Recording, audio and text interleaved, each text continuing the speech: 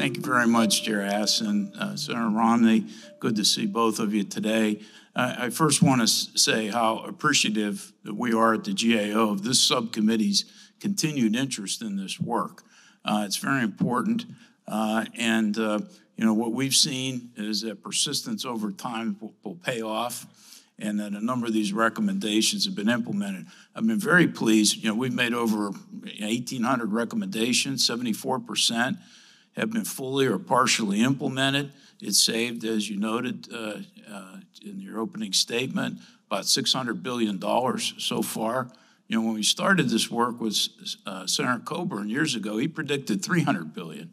So he wouldn't be surprised, though, at where we are right now. And there's much more to do, though, and tens of billions of additional dollars that could be saved. This year's report, we recommend 100 new actions. For example, one is there are over 130 programs administered by 15 different agencies for expanding broadband throughout the country. These are all worthwhile efforts, but they could be better coordinated. We've recommended a national strategy where you could actually better measure, make sure there's good coordination. Senator Romney, you mentioned disaster assistance. This year, we outlined 30 different federal departments and agencies that are involved in that disaster recovery and response. And this has been developed incrementally over a 40-year period of time.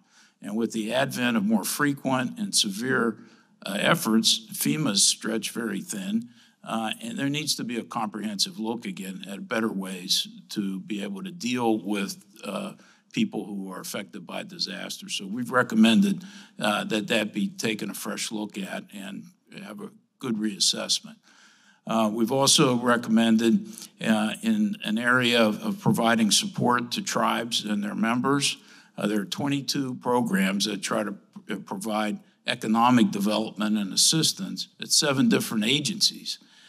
There's supposed to be an Office of Native American Development and Commerce, but it hasn't had a director and hasn't been staffed since 2011. And so you don't really have good leadership and coordination in that area. There's a first responder network authority that was set up to put in place an interoperable system for police and firemen and all our first responders.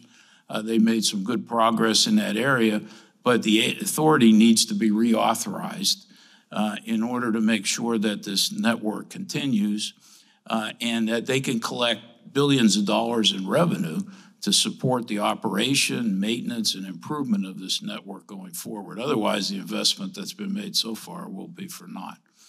OPM, for example, we recommended that they do a better job identifying and removing ineligible family members in the Federal Employee Health Benefit Program, which is the largest program in the country. They estimate that there's anywhere from $360 million to almost $1 billion in improper payments because they haven't done this effort.